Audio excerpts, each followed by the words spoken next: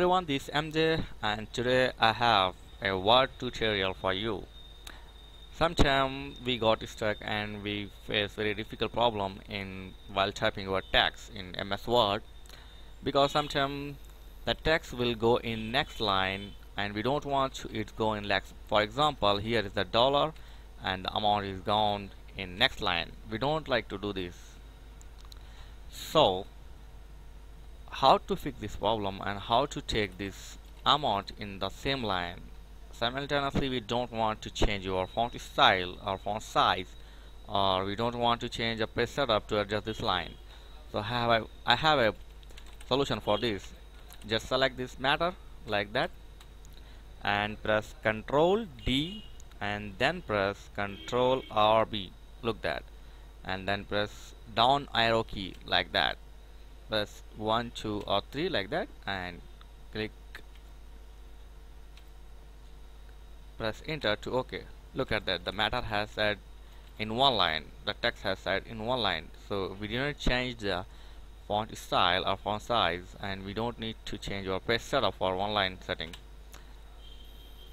And the same thing will apply to your table column also. Just select the matter and press Ctrl D Alt or B, look that.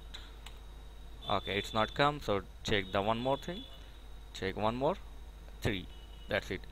So I suggest one thing, if you take much condense your matter like 1 2 3 4 5 6 7 8, your matter will condensed and you can't read even. So don't do this.